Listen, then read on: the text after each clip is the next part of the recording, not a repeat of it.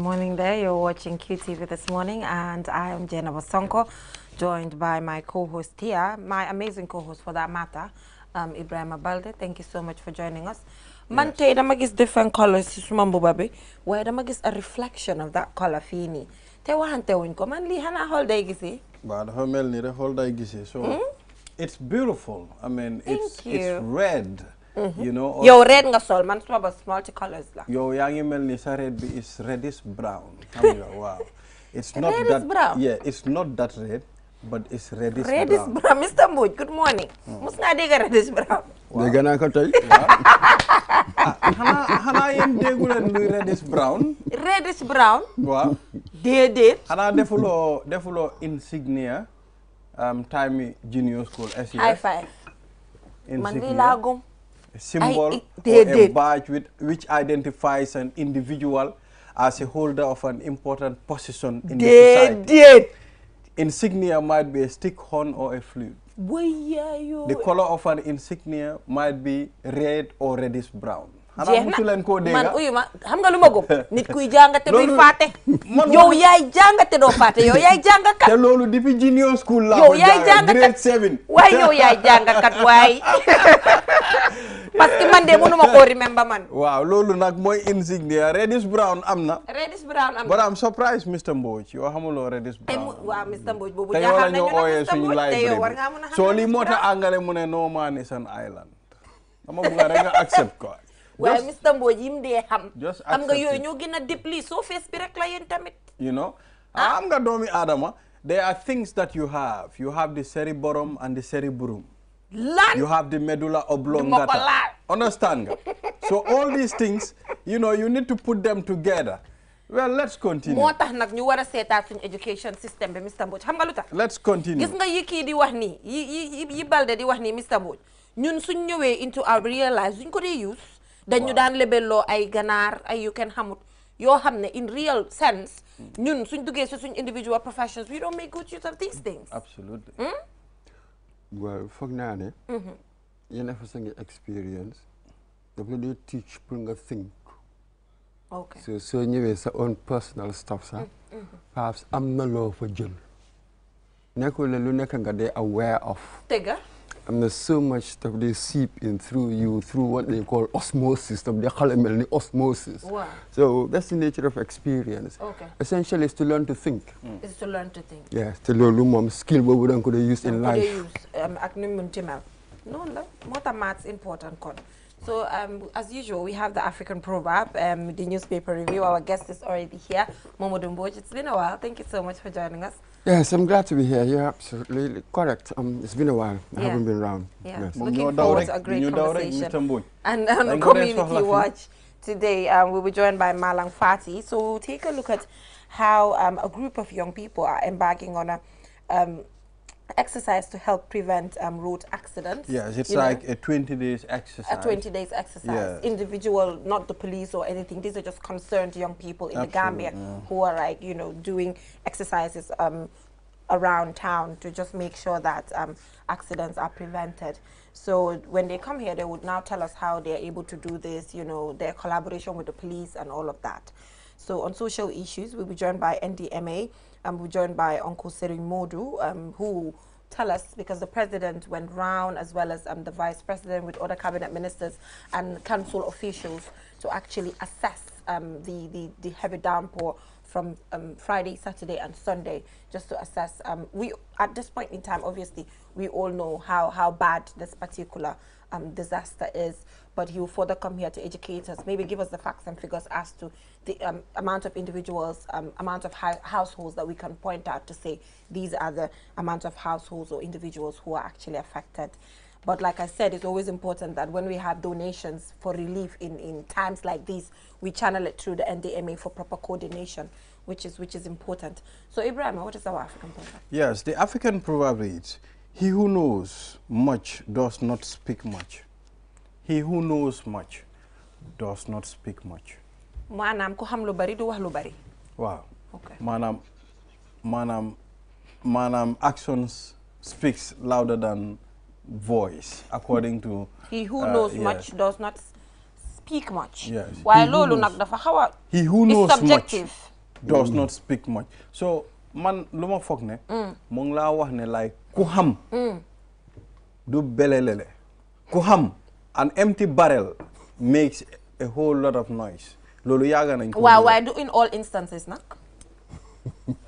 Mr. Mbodj yow xam nga yow kaddu bi Mr. Mbodj xaaral ñu bàyyi la kaddu gi ba pare ñun ñu soog a ñëw jël kaddu gi dal si kawam njëkka. Yes, he who knows much does not speak much. Quite interesting. It sent me back to another one. That the more you know that you know nothing. I think it is that recognition that shuts them up. You know what I mean? Okay. So, yes, it's one of those paradoxes, isn't it? But to some extent, it's right. Empty barrels make the most noise. True knowledge is really humble. I think that's what's really the point is. True knowledge is really humble. I think that's basically it. So be careful before you open your mouth. In other words, really, listen twice as much as you talk, for instance. Some people suggest that because God gave us 2 ears and 1 mouth. So let's use them in proportion. So I think that's the sort of thing But it is. Mr. Mbodj, xam nga li nga wax ni dafa am solo. Because you know what? Sometimes people have debates where it's not actually based on facts. Things happen, people just make the noise, you know, have arguments, you know, where it's not based on facts, it's just based on Sky Talk. So generally, I don't like to get into discussions as such because it does not lead anywhere. So like you mentioned, before you speak, get the facts right, you know, have the idea, be able to defend it or repeat it anywhere because it's something solid to be able to like say it. But also, and always know that you could be wrong. And somebody can be there to correct you. The best preparation, yes. You've done all your work, yet you could be wrong. You could be. So it's always also good to like accept other people's opinions side by side. But in the Gambia here, it's a problem. You want somebody to give their opinion of you want to give your opinion of something. You want someone to listen and accept it. But on the other hand, you believe that that person is supposed to have the same opinion that you have. Now let's make some distinctions here. What's the difference between an opinion or a fact and that sort of thing? And just because you give your opinion doesn't mean that I have to accept it. True. So be careful here. I'm not saying when I give you my opinion as in my perspective, you have to take it in, but as in just accept that it is okay for people to have divergent views. Absolutely, but also remember that when you give me a rival view, I have every right to ask you difficult questions. True, true. There's lots of people, when you ask them difficult questions, then they start being defensive. But, oh, it's my opinion. I said, yes, but what does that mean, though? Yeah. Because we have different shades. True. Informed opinions. True. You know, some of these opinions are just things that we just pluck. Exactly, I just pluck from the air and just move on. Yeah. So you have a right to your opinion, but you don't have a right to anybody else accepting it or not. Well, that is also my right. I can reject acceptance it. You take it and change your perception to mine, but as in allow the individual to just voice out that informed opinion that we are talking about. Absolutely. You know, and it's important that you talk about informed opinion because wahingalawini come Sky Talk yo hamne come besulok of fentamet is a waste of time and it will not take the Gambia anywhere. Not all opinions are of equal weight. True. Let people know that. True. Some opinions are weightier than others. True. So we must realize that in our public discourse. See, otherwise we're going to have chaos. There must be what they used to call that hierarchy of decorum, you know. But then, you know, judging from currently our social media dynamics, it does not seem that people in Gambia here at this point that do not accept other people's opinions. The moment it's not in line with what Ibrahim Abalde thinks, then you see how hate speech, saga, and everything comes in the Gambia, people accept what is good for them, like what they feel is the right perspective. I mean, this is the right thing for me, or this is the thing that satisfies me. You understand? So it's like what you said. I mean, always when there is an opinion, you need to ask. But for certain people, they don't ask. I mean, the weak one will try to defend themselves, you know. So I think it's important for us to ask questions. You want to do this. This is your opinion. This is how you want it to happen. how is this thing going to happen? How are you, if this thing happens, what is going to be the future implications? What is going to be the success? What are you looking forward to this thing? So it's important for us to ask, you know, everybody is entitled to your opinion, you know, but also opinion, I mean, with substance. Why Gambia fi nak lolo amu fi ba pare xam nga there's certain discussions. Just the last time I was having a conversation with an individual, there are certain discussions that has to do with maybe global dynamics or academic conversations where the moment you put in religion, conversation better fast stop. Like, it will not move, it won't go anywhere. So there are just certain conversations that has to do with dynamics, governance, academic. The moment you want to bring it in, sometimes everybody will get to shut up. So sometimes, you know, it's just being open-minded and having the right conversations. And when we're open-minded, then we ask the difficult questions to each other, and then we all come to a conclusion and we forge ahead. Yes, I think you've touched a very important word, open-mindedness. Yes.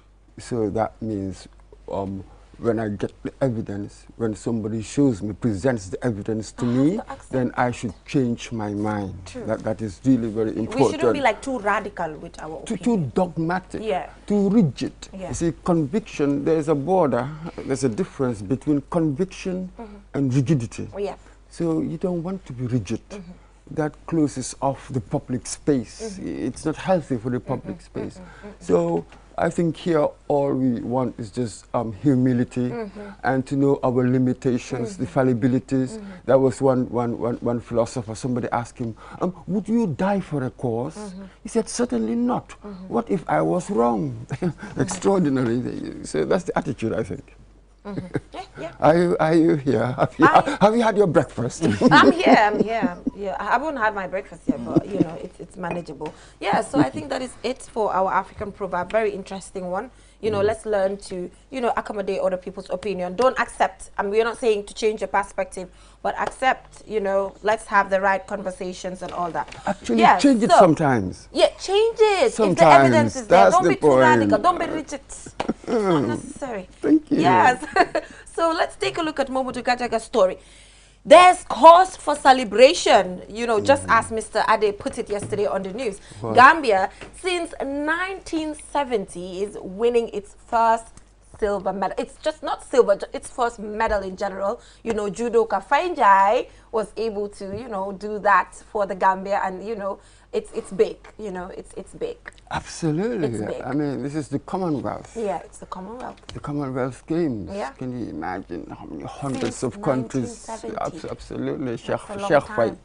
Sheikh Faye, you can see the brother also of former Minister of Defense, Omar Faye, who was also a very good sprinter himself. Yeah. I think he was brilliant in 100 meters. Yeah. So absolutely, after all these years, we've got our second medal. Yep. It happens to be a silver medal. And it's so good. Gradually, we're heading towards the gold. That's the trajectory, isn't it? First bronze, Sheikh Faye won bronze. Now we've got the silver. The gold is and just also, around the corner. In this particular story, you will see a new athletic, which is Wuri Jado as well. It's good to see a new face. We're talking about Gina Bass, but you know, we want Gina Bass to have good successes as well. It was not like the best start for her, obviously, but at least it's the beginning, and from there, gradually, I'm sure she'll be able to pick up with the required support. So let's give her all the support she needs. Everybody, we want as much talent as possible. Sure. And we want healthy competition within. See, you got to have that healthy competition within, then you stand a chance of winning anything outside. So this is how it is.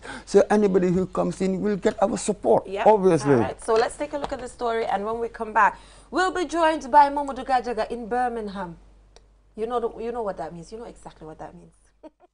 The Gambia last won a medal in the Commonwealth Games 52 years ago in 1970 at the Edinburgh Games, with Sheikh Tijan Faye winning bronze in the men's high jump. History was made as Fainjai won silver in the men's 73-kilogram category. He won his semi-final fight against Dito Makastov of Cyprus. In athletics, it was not a good debut for Wuri Jado in the women's 100 meters heats. She missed out on the semi-final place, finishing fourth in a time of 11:50. However, she remains positive despite her performance. First of all, just putting on the uniform was great. Being on the track with those amazing, talented women was also great. So it was one of first of many races to come. I'm just glad that I went out there, no injuries, went out and performed and did my best. You finished fourth in the race, 11:50. What do you make of your timing? Definitely a time I didn't want to run. I wanted to run faster, but you know, this is what I can produce today in this condition, so I'll just take it as it is. Next time we'll work on it and hopefully a faster time.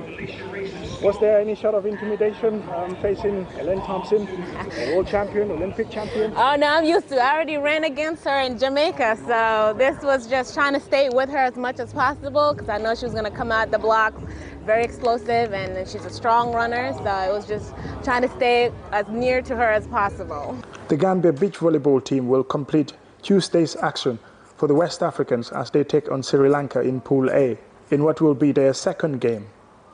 Reporting for QTV News.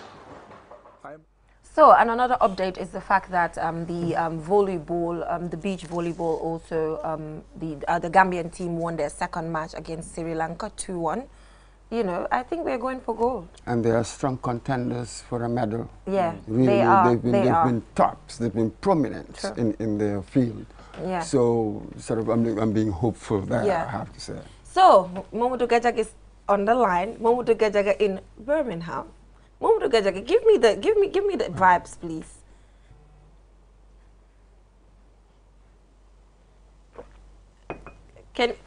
I can't hear you. Yes, Geneva. Yes, give me the vibes. In Birmingham, covering the Commonwealth Games. Yes, Birmingham. Birmingham. Birmingham. Gadiaga, I love it when you say it. So tell me, how has the experience been? Hello, Geneva. Yeah, so how has the experience been so far? Hello, Geneva, can you hear me? Yeah, I can hear you now. Can you hear me?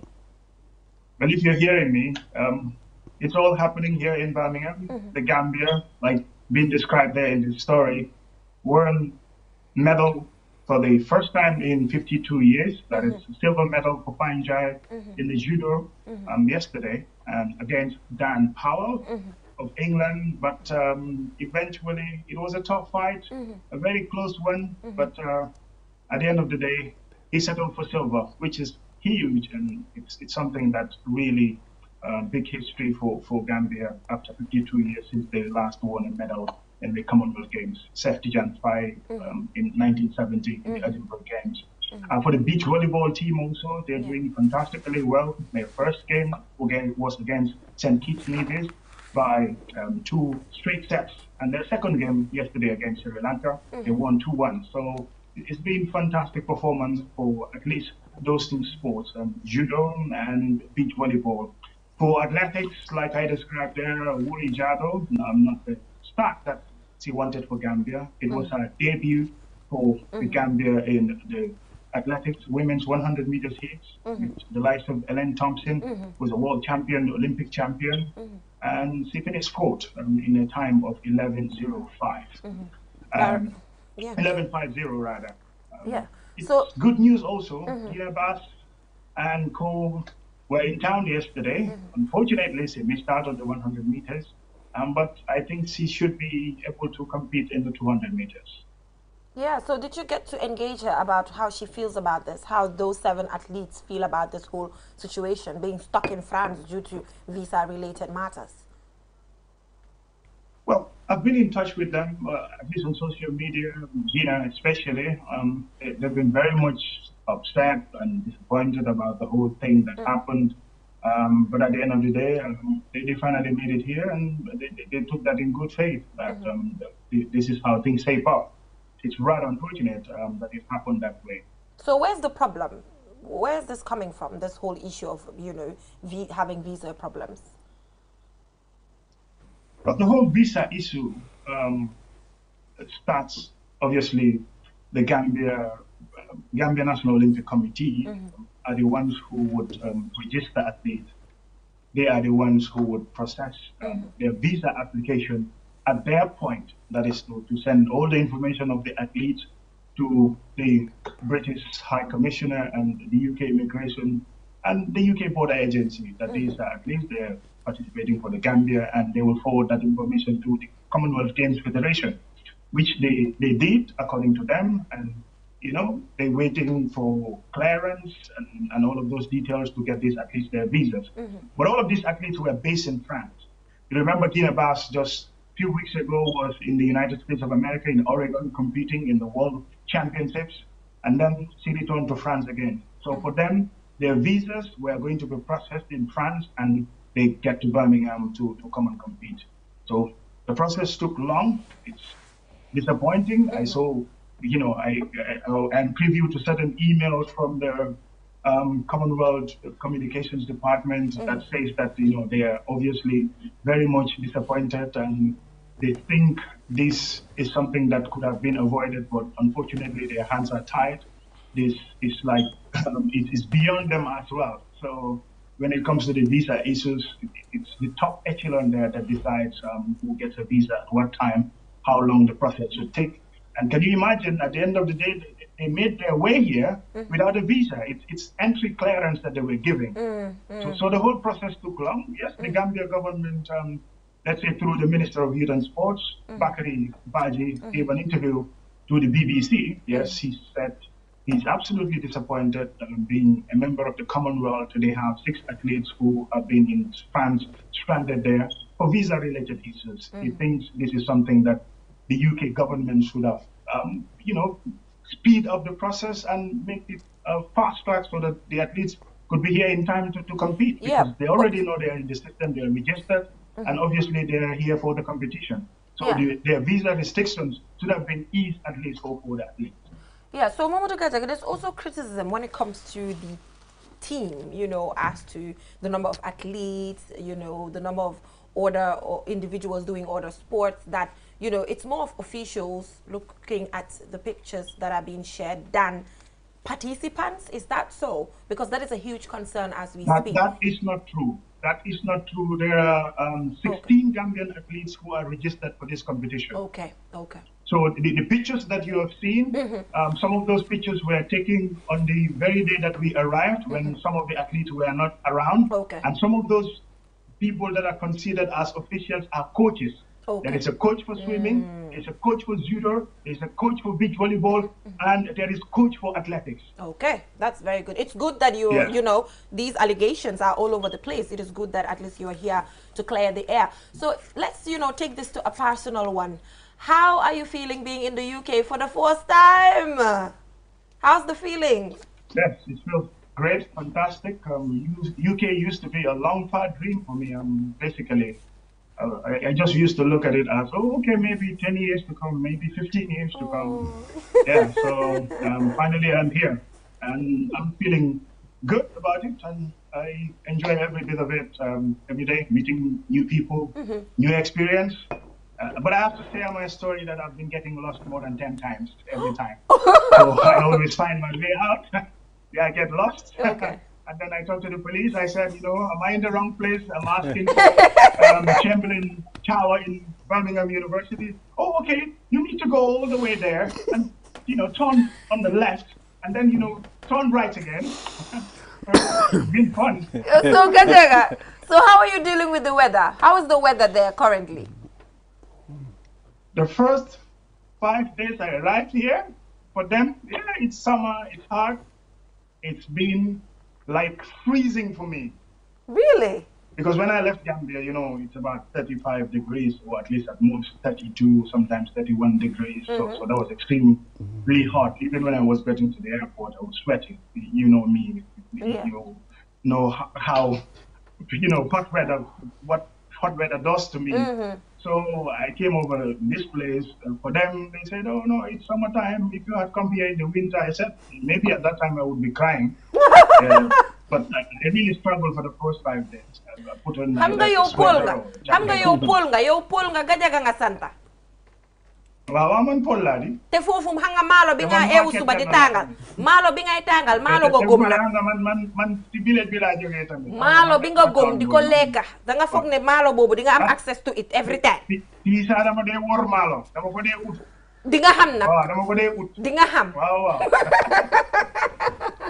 Thank you so much, Mamadou Gadiaga, for joining us. Please enjoy your stay, And we are so proud of Thank you very much, you know, and we see all the reports that you are sending. Keep it up. Looking forward to, you know, more coming from you, inshallah. All right, thank you. Cheers, guys. Bye. All right, that's Mamadou Gajaga there. Muy wóor malo ni biir UK Mr. Mbodj. Gajaga war naa def loolu. Malo dafa am di solo jóg di wóor malo. Malo dafa am solo. Gajaga wóoral malo. ñeme malo la xale bi def ñeme na malo bi bu ga dee lii kenn mënu ko waay. So let's, you know, just take a look at the newspapers quickly before we go. Exactly. Yes. Let's take a look at The Voice, and some of the headlines of The Voice newspaper reads: Gambian leader asked to explain how Banjul project was implemented. And of course, we have rainstorm destroys Kunta Kinte Island's jetty. And we also have NEA to punish sniper pesticide sellers. And UTG development students to rural Gambia. SK Market women call for government support to end suffering. Yes, I don't know. Yep. So, Faria, we have that the National Human Rights Commission is monitoring implementation, or to monitor implementation of TRRC recommendations, and teachers react to 30% pay rise, and that the National Assembly ratifies over 1 billion in loan agreements. And also, flood victims holds physical planning department accountable for their predicaments. And recent heavy downpours destroys food items of many households in the Greater Banjul area. I think that is all we have here. Yes, that's the point now. Oh, the point. We have Ministry of Information and stakeholders to address safety orders at Mandinering Fuel Depot. And of course, CBG hosts 44th Assembly of Governors. Rainstorm destroys Kunta Kinte Island jetty. Election Watch urges IEC to publish all election results. Gina and others arrive in Birmingham amid delay in visa transaction. That's what we have on the point. Okay, so where should we start from? So, Mr. Mbodj, what's your take on the 30% pay rise for the civil service? You know, there's a lot of controversy surrounding that, as in, you know, talking about the fact that it's just going to favor individuals on top, you know, based on, because when you say 30% across the board, then it means obviously people with higher salaries will get to have more money from the 30% at stake, and then the person getting $1,000 fee or 2,000, 5,000 is getting less. So the argument is that the 30% should have been, you know, split in a way or targeting actually low earners, where if really it meant that they want to change the game as to the salaries of the civil service. That's the argument. What's your take on it? Kind of a more graduated form. Imagine 30% of 3,000 is like 900. Exactly. 30% of 6,000 is 1,800. Right. So that sort of thing. Yeah. Yes, in fact, during the debate, some of the National Assembly members suggested that perhaps those at the bottom, the lowest earners, should have 50% increment. And the top ones 30%. Then that would sort of make it balance as a bit. Yes, in fact, we know, I think, that in fact government had initially promised about 100%, and then it came down to 50%. There have been various promises, but then after a careful, realistic appraisal of really what government can do, given the circumstances, I think they realized that it was 30%. And we understand that really the IMF, I think was it the IMF or the World Bank, had a strong say in determining this, this figure. Yeah, so, but anyway, apart from that, we also see how they, you know, decide to come up with a the scheme.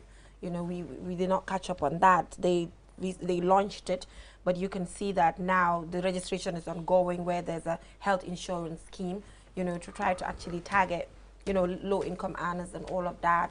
At least there's also, on the other hand, something to kind of complement expenses. Yes, but maybe let's focus a bit more on the increment itself. The national insurance scheme, that's something else. There's so much to work on. But people need to live now, today, tomorrow, next week, you know. They will need to pay medical bills. The national insurance scheme will come, perhaps not quite yet. So, but then here, let's be realistic here. We all know that revenue has declined. We're not getting grants. Things are really very difficult for the country now. Absolutely. Even some people could say that perhaps this could have waited. This is an emergency. There's a Ukraine-Russia war. We don't know when that would end. Inflation is rising. Cost of living. We are in some trouble, and we have no idea where it's going to end, when it's going to end. We have no idea. The COVID pandemic, we are still in it. We don't even know what other surprises might be in store for us. So when you put all of these things together, there's really so much that government can do. Really, one has to be realistic. It just depends on how much you have, how much money you have, what you can spend. So this is what could have been. And unfortunately, when you have this blanket increment, it may look superficially like it's favoring some rather than others. But in the end, everybody receives a bit more. I want to focus on the positive sides. You know what I mean? At the end, even the lowest, you receive a bit more. And I'm not sure whether fairness means sameness. It's different skills, different levels. This is what I expect. Then do when you come to work. When you come to work, some people receive more than you do. Same here. True. And you also receive more than others. That's true. So there's a certain parity that we want. Let them base it on that then. It's unrealistic. No. Why, Mr. Mbo, you know why I don't agree with what you're saying? Because, for example, being in the bottom does not mean that the skills are in there, that you're not doing what is expected. Bottom does not really mean that you're not doing enough or the proper skills that should be there are not there. Nobody's saying that. You've just moved on to another track. What we are saying is that the fairness here is in 30% blanket for everybody. That superficially, on the face of it, it seems fair. One rule for everybody. No, one rule for everybody. Then it's not one rule for everybody because one rule for everybody. Because if I neka based on kuneka lan nga neka di am. Mun nga neka si bottom bit you're doing extremely well. I think you just like 30% bobu nga am fi 900. No. What you mean to say is it's not one rule for everybody, but this one rule for everybody will have different outcomes. So let's tidy up the thinking one step at a time. Certainly it will have different outcomes. All I can guarantee you is equality of opportunity. Nobody can guarantee outcomes. We pay different skills differently, different levels differently. So these differentials are bound to emerge. Let's stop being sentimental about these things. This is how you run governments and institutions. True, but that is why you have everywhere, you have your scale. Then the poor will continue to be poor and then... Well, it doesn't mean that. Some people, perhaps because of their poverty, I've heard a few people who became rich, and one of them I said in an interview, I was just tired of being poor, so I just put my socks up and decided to work. Why government? So life is like this. Life is like this. Well, don't you think, you know, Mr. Boyd, don't you think... government setting, hanga private sector, dang di mo na dem fenen. Why government, sometimes you are stuck. So set increment be 30% for civil service. So don't you think there should be a way of increasing this so that diga gis at least margin bu neka digante yi nga xamne ñoo nekk ci bottom bi ak top bi at least you know dafa fair. But I mean when you talk about 30% comme noko waxe so na 30% still there is no difference. You see, this is it. It's notions of fairness which I do not quite accept.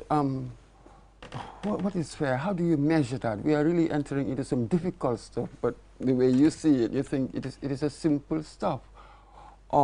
In situations like this, some would benefit more than others. The idea that you want to have that parity of benefits, all of them, I'm not sure where that sort of life exists. I think it's more of an idealized,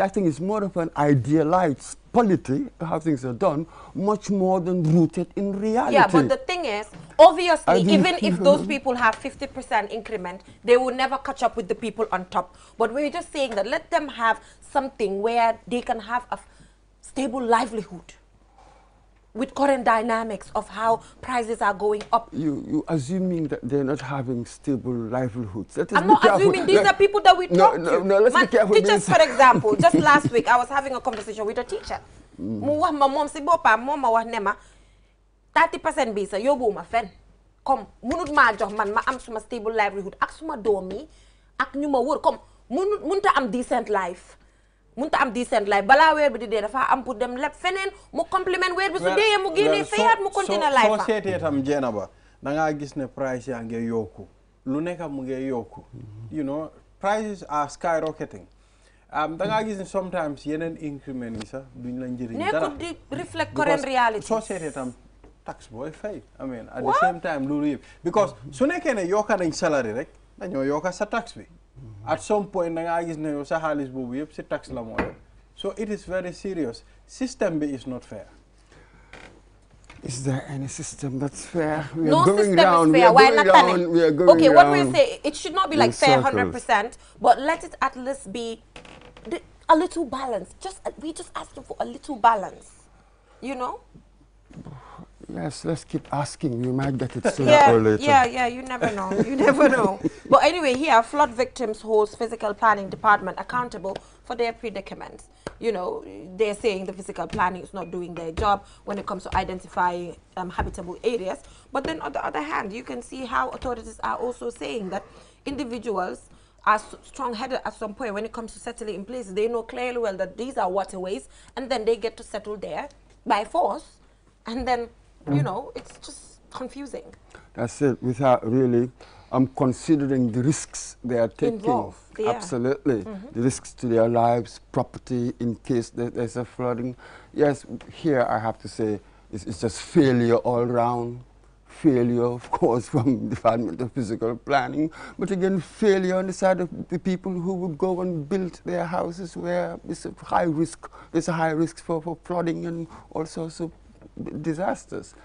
So I'm not sure whether it's enough. There must be an understanding of really how much, really as a citizen, I must also show responsibility in what I do. And we also appeal to these institutions to, you know, make it easier, enforce what you need to enforce. Where does one begin? This place is just so difficult. You've just got blame all around. Everyone's blaming each other. Even institutions, even when it comes to this issue, you can see how maybe the NDMA even feels that they have a stake in certain things with the work that they do to assess and determine, you know, identify hazards and risks. They are not even involved, you know. So it should start from them coming together as institutions and work together, even before coming to us as citizens to ask us what to do or to stop us. Because I'm saying issues. You know something, I have to tell you this. When you look around, there are so many institutions. Have you realized? Yeah. NDMA, Ministry of this, Department of that. You've got all sorts. Is there any coordinating mechanism? I really do not know. I really do not know.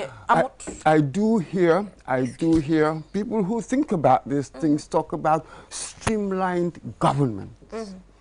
But it appears as if we are bloated with all sorts of institutions, and I have no idea what they are doing. We have a lot of institutions. Then it's an organizational nightmare. Really, how do you coordinate? How do you streamline stuff so that you can implement, really monitor, get your outcomes? The saddest thing is, I don't know. We have so many institutions in the country. They are responsible for this, responsible for that. But at the end of the time, you look at the output is very small. I mean, still, the same problem repeats itself yearly. So it is very serious. I mean, when you look at the issue of the flooding in the country, I think it's the responsibility of every individual. Like, I mean, people that settle on waterways. I think people are not taking up their responsibilities, and at the same time, institutions as well. People like, I think NDMA is pointing fingers at physical planning. Physical planning is pointing fingers at the people settling on waterways. So the system is so confusing. Yeah, but from the system being confused, I just hope you know, the situation changes. Mr. Mbodja, I think we have to let you go. Changes how? Pass the buck. With this game of pass the buck. How would it change?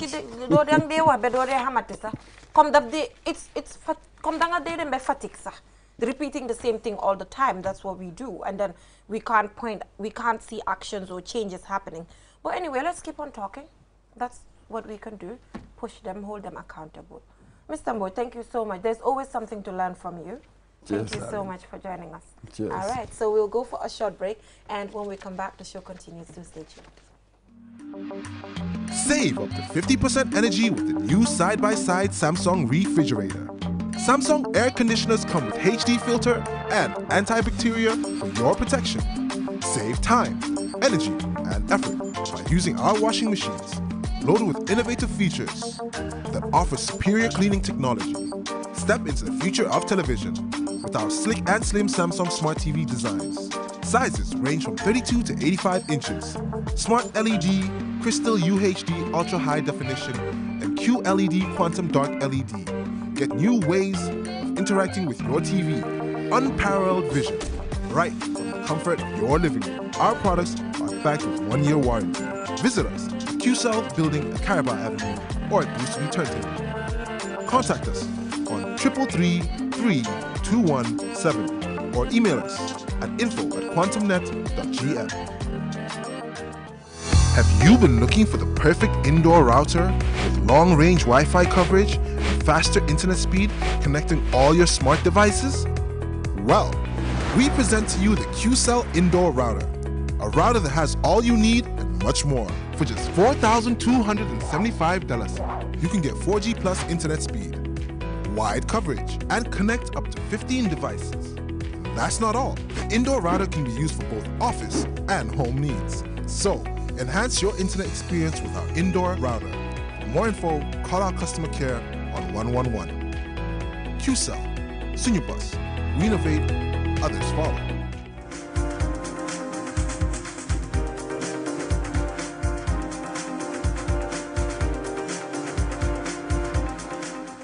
Welcome back from that break. If you're just tuning in, you're watching QTV this morning. So yeah, let's take a look at what a group of young people are doing within 20 days to help prevent road traffic accidents. And we are joined by one of their representatives here, Malang Fati. Malang, thank you so much for joining us. Obvious question. You know, why do you need to mobilize yourselves as young people to get to ensure that you help prevent road traffic accidents?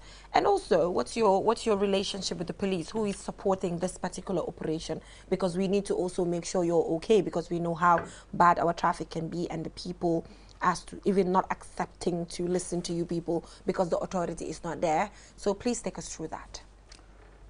Well, thank you so much, Jenna. Yeah. For those wonderful questions. I'm pretty glad to be invited here. Okay. Well, basically, as she rightly said, my name is Malang Fati. I'm the co-founder of the various organizations that is embarking on this journey, which is United Children and Youth Development Organization, the Gambia. Right. I'm founded on the 1st of December, 2015.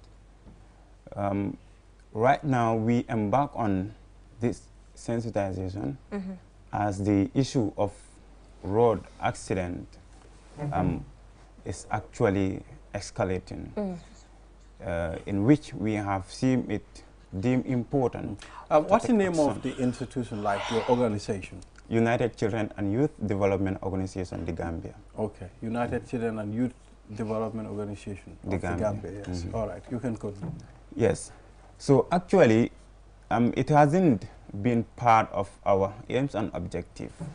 Normally what we do is to sensitize young people on issues affecting their lives, such as drug abuse, teenage pregnancies, and so on. But we also participate in community cleansing exercises. Right. Okay? So it has come to be a great concern for us as patriotic citizens.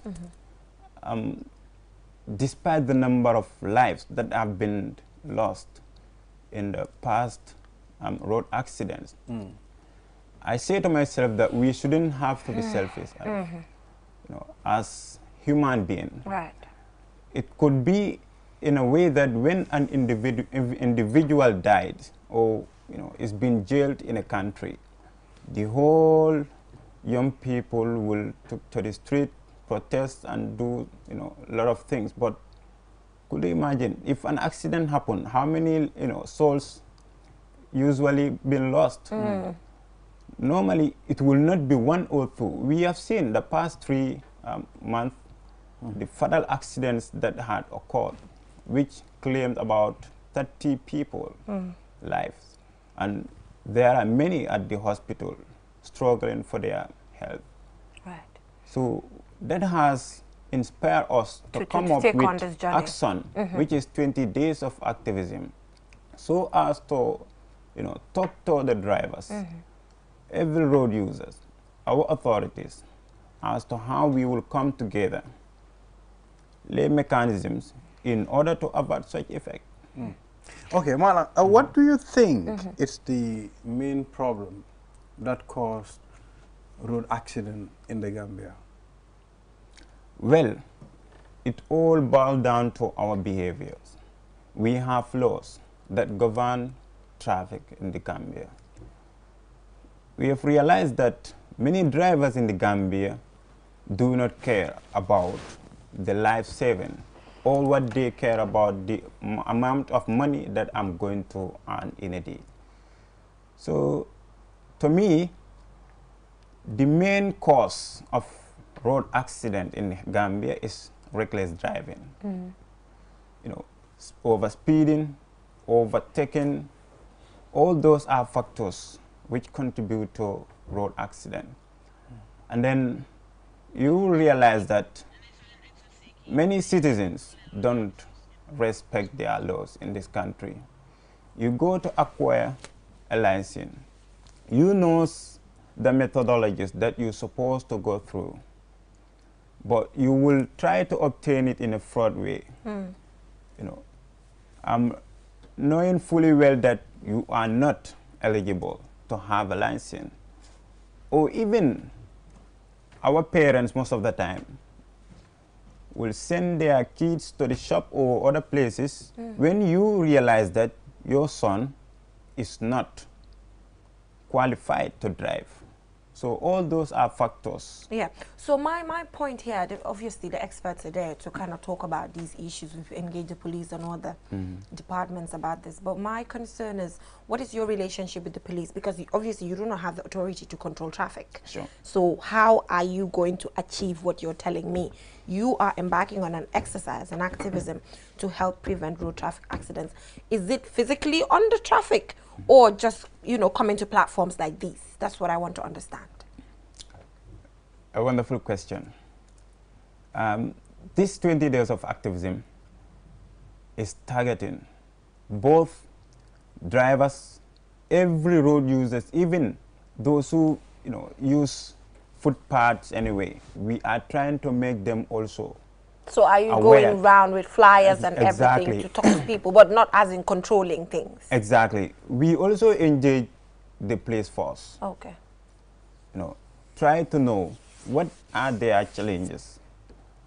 How can we join them in order to solve those challenges? Okay. Just last week anyway, I was even at the traffic headquarters, trying to engage them, the challenges. But I've realized that we have laws that are in place, but those laws need to be revised. Okay, and I've been told that it was been passed to the National Assembly for the past 2 years, but it's just all of a recent that they are trying to look after it. Which definitely hurts me, because accident, we have seen how it is been escalating. Okay. According to WHO example statistic for the 2018 road accident in the Gambia is about 4.74%. Okay, the rate. So coming down to this year, it has reached over 5%. And globally, Gambia is marked 4th. Right. So Malang, anyway, we wish you a successful 20 days of activism. I know it might be difficult because pedestrians sometimes might not, you know, listen. Sometimes drivers might, you know, question authority and all of that. And I think it's important also, I mean, for you to sensitize the people the importance of road signs. I mean, the likes of the zebra crossing. You know, most people don't know. Drivers don't know, people don't know. You know, sometimes I'll be in the middle of the road where you have the zebra crossing and still a driver will be driving towards me. You understand? We have all those problems. Is there any point you engage the National Road Authority? Because they are also very important in this. Thank you so much, Mr. Balde. The first step that we took was to reach out to them. I sat physically with the minister, gave him our concern about the road accident in the Gambia. Initially, we wanted to make it nationwide, but as a voluntary organization, we do all our activities based on voluntarism. Okay, we do not go in for huge amount of money, bring it, see how best we're able to help ourselves and give quota, you know, to the public to implement a particular program. I can tell you this, since we started the organization, we haven't get an amount of money which will be more than 30,000. Mostly, we only seek for support when we organize inter-school debate championship or talent show, so as to give trophies. But normally what we do is to go around to schools during the assembly period.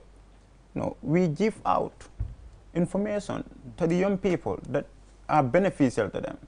So starting this, when I engage the minister, he have to refer me to some of his staffs, which I engage National Road Authority too as well. Okay, and all of a sudden, they have called for a working group committee, okay, which comprises of representatives from different sectors. And then just today, we will be, the minister will hand over some signboard to the working groups. Okay, that will be, you know, pasted on the roads. Right. So I think due to time constraints, Malang, we have to let you go. But good luck. You know, might be difficult because we all know how difficult it is sometimes to change people's mindsets and behaviors. But good luck. Hopefully. So, yes. Finally, when is this 20 days? I mean, sensitization starting? Actually, it is starting on the 8th. 8th of this month. 8th of this month. Okay. We had already done the first. Okay, the first 20 days has elapsed, but we believe in impact. And then we face a lot of constraint at the beginning. Okay, that makes us to start lately. So I've told my team that we definitely have to extend it in order to ensure that we see impact in this country.